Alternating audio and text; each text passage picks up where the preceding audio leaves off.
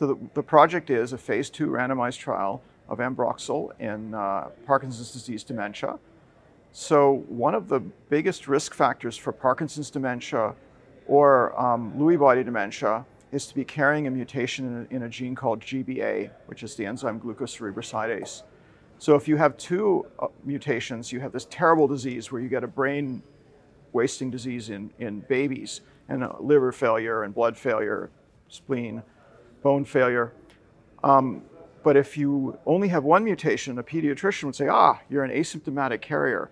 But in fact, your risk of Parkinson's disease and Parkinson's dementia goes up by almost a factor of 10. And so this is a protein that's low in Parkinson's disease and Parkinson's dementia and Lewy body disease. And in fact, people without these mutations, the enzyme is also low. So it's uniform whether you have the mutation or not, although presumably if you have a mutation, your risk factors, your risk for getting the disease are higher. The drug which we're studying is called Ambroxol. The lab where I was doing my postdoctoral work, the Hospitals for Sick Children in Toronto, Canada, was looking for drugs which stabilize lysosomal enzymes. These are a family of degradative enzymes, including this gene GBA. And so they screened, 30,000 drugs. And they also screened a small library of drugs that were already approved.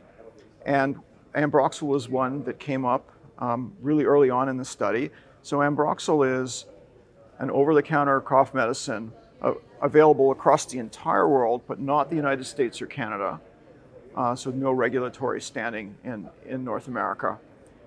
But you can just walk in off the street and buy a box, and it's 40 years of use, outstanding safety data. The normal cough medicine dose is, 60 to 150 milligrams a day. For our study, we actually needed to give 1,000 milligrams a day. And so that was initially a big worry, but it turns out in Europe, this is a dose that's approved to give intravenously to women to aid fetal lung maturation. So basically, we had this drug with an outstanding safety profile, which is even given IV to pregnant women.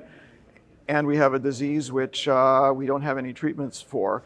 And so actually what is unique is that we actually skipped the mouse phase of this study because basically we argued that actually the mouse models for Parkinson's disease don't actually work very well. So there are some mice that have the biochemical changes but don't have a movement disorder, or you can do a destructive lesion in a mouse and it has a movement disorder, but then the nerves are all dead, and so it's not clear that you would be able to treat that.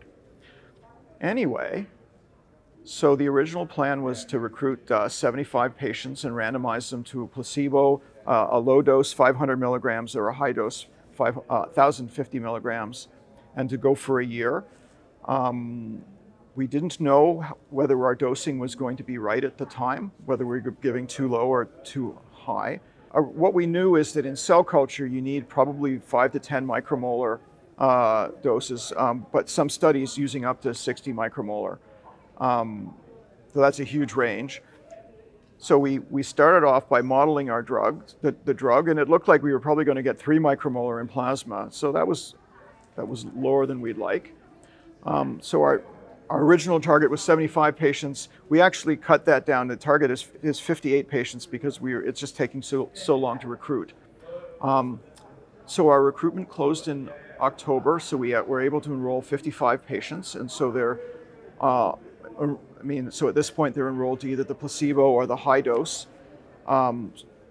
What we can say is that we're getting very nice drug levels. The higher dose, the 1,050 milligram a day, we're getting 10 micromolar doses, or the plasma level is 10 micromolar in blood, so this is right where we needed to be. I should say 8 to 10 micromolar, so it's right where we needed to be.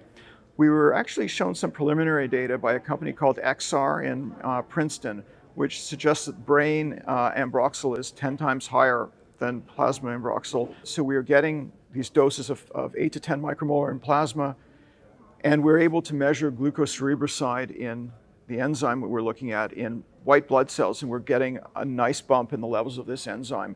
So this is what we were trying to do. We were using Ambroxol to stabilize glucocerebrosidase and raise the level. And this is sort of cool because we're not doing gene therapy or anything fancy. We're just helping the body raise the amount of this enzyme on its own without really any cell biology intervention. Anyway, so we're getting levels about 1.5 times normal. And so at least we're engaging the target. We've got enough patients, we hope, and we're getting decent blood levels. And we're going to break the blind in November of 2022. And, you know, it's very hard to say. You know, at this point, we're blinded. We don't know what the outcome is. We do have some patients that are getting worse. We definitely also have some patients that are stable or maybe even a bit better.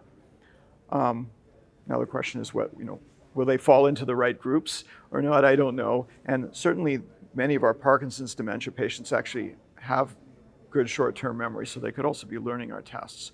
So I guess this is all going to, you know, it will be depending on how randomization works, whether we've got a successful drug or not. But really excited about it, and hopefully, same time next year, it'll be a much more interesting talk. What we're hoping is that this is a disease-modifying drug, that we're actually going to be able to lower the alpha-synuclein deposition in patients. So now, do we know if they'll get better? We don't know, but what we hope is that people will be held the same. It's hard to know with Parkinson's disease. So some of the movement disorder in Parkinson's disease is because the neurons in the substantia nigra are actually already dead, and they're already dead before they even come into a doctor's office. So it's about 70% cell loss. So I don't think that we could count on, you know, recovering the movement disorder function. We know in Alzheimer's disease, a lot of the cognitive impairment early on is because of loss of synapses. And if that's happening in Parkinson's disease, then that actually is something that might be reversible, at least to a certain degree. We might see a cognitive improvement because the brain will grow back synapses. Again, so far, I didn't comment on safety. We've had 8 serious adverse events, that none of them appear to be related to the drug at all. The Parkinson's patients are a difficult population to work with because they have all kinds of side effects before they even start on a drug. They all have nausea, they all have dizziness, they all have falls, and so we're seeing those things, but it looks about in what we'd expect. So we think that the safety is pretty good. You know, so when you ask, where would this go? Well, if it really does come out to be as safe as it appears, this would be something which we would start people on as soon as we got the diagnosis, and hopefully we can prevent people from getting worse. Right now we're using the preparation that is used in Europe right now, which is a 75 milligram sustained release. So the patients are actually taking 14 capsules a day. If we were to have some sort of regulatory approval, we would go back and actually make capsules in the right size. So Health Canada has actually backed this, and this partly because we're an academic center. It may be harder in the United States. So I've worked a little bit with a company called Lewy, and they were not successful in getting the FDA to approve a trial. Basically, they wanted more safety data, which is all 40 years old, and so they wanted it redone. But it's certainly something that our American colleagues are going to have to look at and decide how to get over or get through.